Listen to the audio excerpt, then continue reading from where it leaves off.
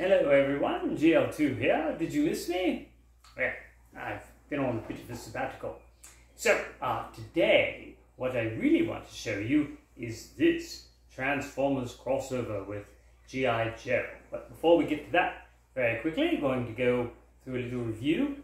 This here is the Baroness G.I. Joe figure, and she has excellent articulation. She has extra shoulder articulation, and she does not have the double joint in the elbow, but she does have the extra angle, a little bit of a rounded joint, and it also can rotate a bit sideways. And she has wrist, able to turn her wrists, and she does have the double knees articulation. She came with a couple of swords, and I don't know where those are at the moment. That's the problem with having a figure with so many accessories, is you put the accessories somewhere and then it's difficult to always remember where they are. She also has glasses that come off. So you can see that. And there's fit there right under her hair. Kind of snap on there. And then they also made one of the 3.5-inch Baroness figures. And she also has excellent articulation, double knees, and basically all the same articulation as the large one. She has the torso joint as well, and she came with weapons. Again, they are not here at the moment, but what she has is a hook and a stand, little peg holes for her feet, and you can hook her from something and have her standing there. That's the Baroness, which will be featured today with our Transformers G.I. Joe crossover. And the crossover vehicle they have is the HISS tank. This is a little metal micro machine HISS tank. It has actual wheels and it rolls and has little guns up on top. Now, in 2006, there was the Sigma 6 collection, and I have several pieces from that, but this one here is the HISS tank. And it's obviously not the same colors, but let me show you some fascinating things about it. So, it has a missile launcher here, but they come out and they can be assembled in other areas. But what they do is they have a two-stage missile launching process where there's a button here, and you actually press the button once, and one missile fires, and you press it again, and the other missile fires. So actually, it doesn't have two buttons. It actually has one button, and you push it twice to make both missiles fire. That's something very unique. The HISS tank itself, it comes with a figure, and you can put the figure in there, and it also can lower and raise. Now, the figure that comes with this is not the Baroness figure, and it has wheels underneath, fake treads, but wheels underneath, and then you have your separate missile firing tower, and then you have Snake Eyes in there, Snake Eyes figure, Sigma 6 figure. But it does even more.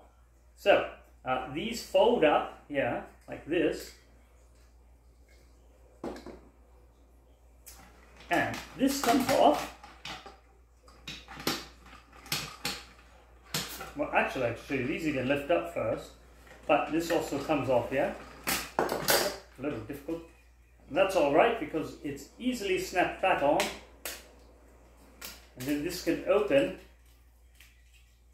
like this, and I'll show you why it does that. Usually you have a little bit of a troop carrier here, you see? But what this does is take your launcher, put it in between here. Oh dear.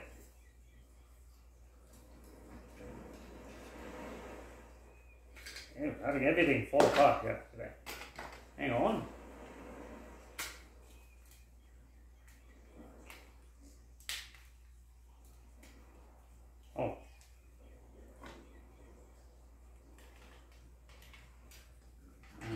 that fits in here, like that.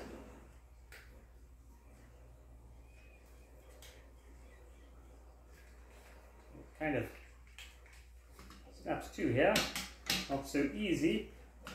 Let me get that, there we are. This is why I don't transform things here. Alright. And then that will push down onto here. Now you have your familiar looking HISS tank.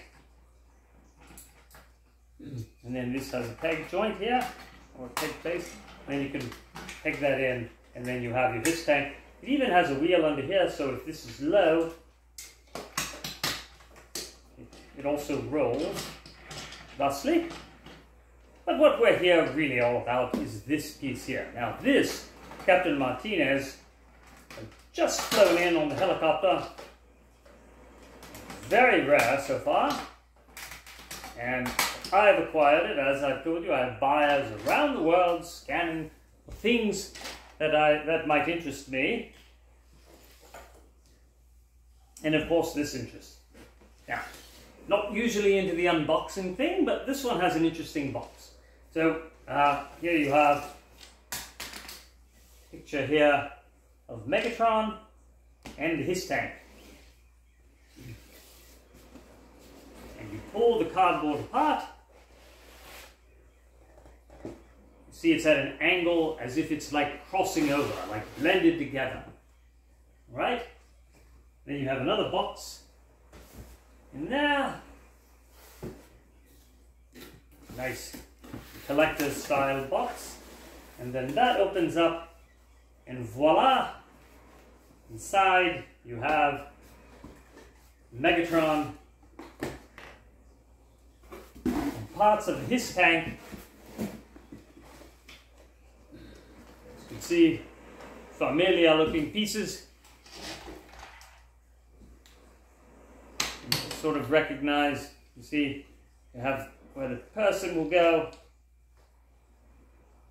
and you have your Megatron and your treads, and in the back you have your exclusive Baroness figure.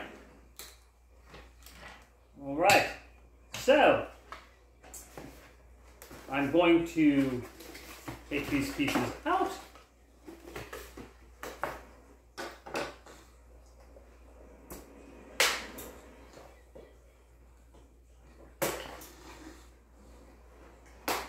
You know, this is quite simple to remove from the box. Sometimes I find it's quite difficult to remove toys from boxes now.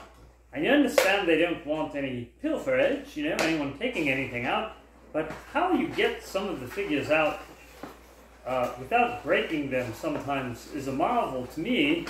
How anyone could expect a child to do it, especially if you need scissors or knives. You know, Barbie dolls, in particular, you have plastic sutures, like nylon sutures in their heads that attach it to the cardboard, and quite difficult sometimes to remove. Perhaps you would use a scissors on them, and you have to be careful not to cut the hair. So, and let me tell you, AEW wrestling figures, my God, the box, you remove the cardboard and then everything is sealed inside a plastic package, and the only way to take anything out is to cut the plastic completely open with a razor blade to get to your figure. Now, here we have Megatron, and alright, we have reasonable shoulder articulation. His head can move in all directions. See his feet fold out here. There we are, now he can stand. He has hip rotation. He has, let's see if his knees bend. Yes, his knees bend. Alright, that is good. And we have all these other pieces to put on. Now, what I'm going to do here is I'm going to stop the film. Oh, that's what fell. Now we have the missile, but I'm going to stop the film here as soon as I find my little remote, which I believe that is what I knocked on the no matter. I'll stop it manually. So, and then I will investigate how this assembles, and I will show it to you in the other form. So, I'm going to stop the film now.